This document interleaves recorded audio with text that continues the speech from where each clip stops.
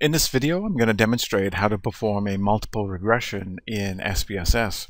The example dataset is the study that was interested in using variables such as education and IQ in order to predict annual earnings. So the predictor variables are education and IQ, and the dependent variable is earnings. So to conduct the analysis, click on Analyze, Regression, Linear, and put the dependent variable in the dependent box and education and IQ in the independence box. So this is going to be a method enter or forced entry regression, and you can see the methods down here. We have stepwise remove, backward, and forward. But method enter is the approach that was used in the textbook, and it's the approach demonstrated here. Click on Statistics, and you can see that confidence intervals is an option. You want to select that. In this case, it's only going to give me the unstandardized confidence intervals. And you can click on Descriptives and Part and Partial Correlations. And I'll look at collinearity diagnostics and normality of residuals in a separate video. So click on Continue and click on OK. So here are the results. So here are the descriptive statistics. Earnings, a mean of $43,314 a year, with a very big standard deviation of 43,000. This suggests the data are not normally distributed, but I'm going to deal with that in a separate video. Education has a mean of 13.15 and a standard deviation of 2.67. And IQ a mean of nearly 100 and a standard deviation of nearly 15. Here are the correlations between the variables, all positive correlations.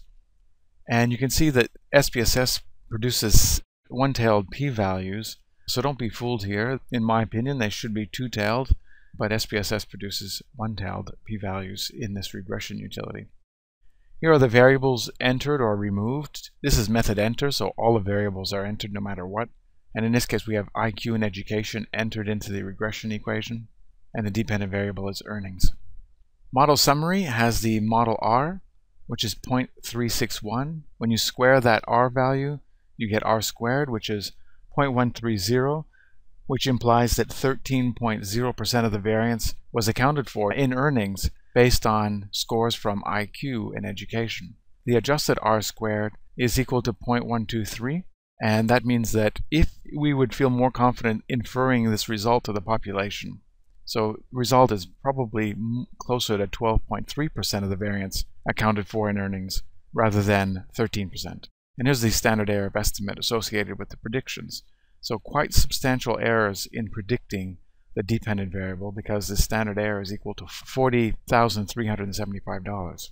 Here's the Anova Table, which is testing the statistical significance of the R value, or the R squared value, both, and it's p less than 0.001, so it's statistically significant.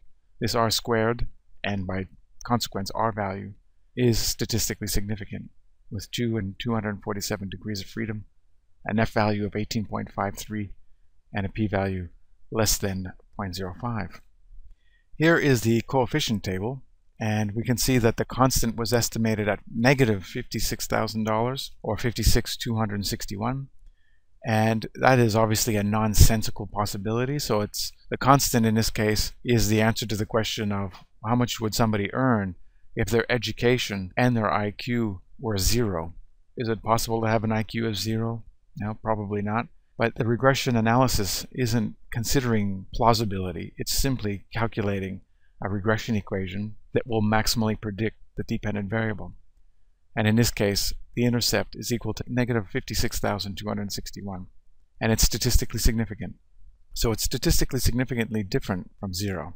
The education variable is associated with an unstandardized slope of 3,756.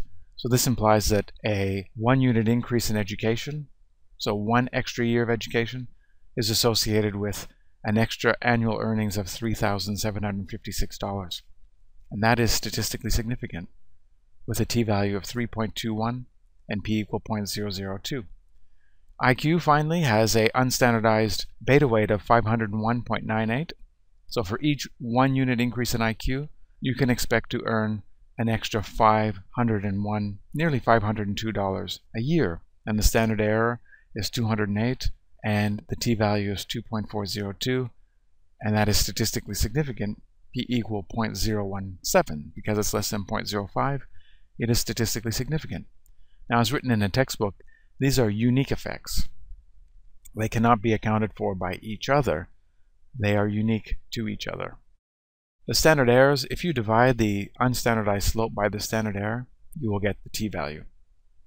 Now here are the standardized beta weights, and the standardized beta weights have interpretations relevant to a 1 standard deviation increase in the independent variable is associated with a 0.232 increase of a standard deviation in the dependent variable.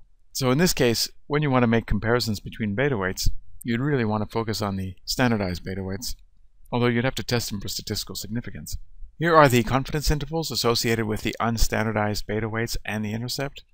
So we have lower and upper bounds, and they don't intersect with 0. So because the unstandardized beta weight lower and upper bounds are positive, it implies that the p-values are less than 0.05. And finally, here are the semi-partial correlations that I think are important to interpret in a multiple regression. So this is the unique association between education and earnings controlling for the effects of IQ on education. So it's a unique correlation, and you can square this correlation and speak of percentage of variance accounted for, just like you can for IQ. You cannot square a beta weight and speak of percentage of variance accounted for. So what we found here is that together, in combination, education and IQ in a regression model can account for 13% of the variance in earnings, and each predictor is associated with some unique contribution to the regression equation based on these p-values over here. And we also imply that these semi-partial correlations are statistically significant. We actually base it on the same p-values over here. So that's how you can conduct a multiple regression analysis, the one that was described in a textbook.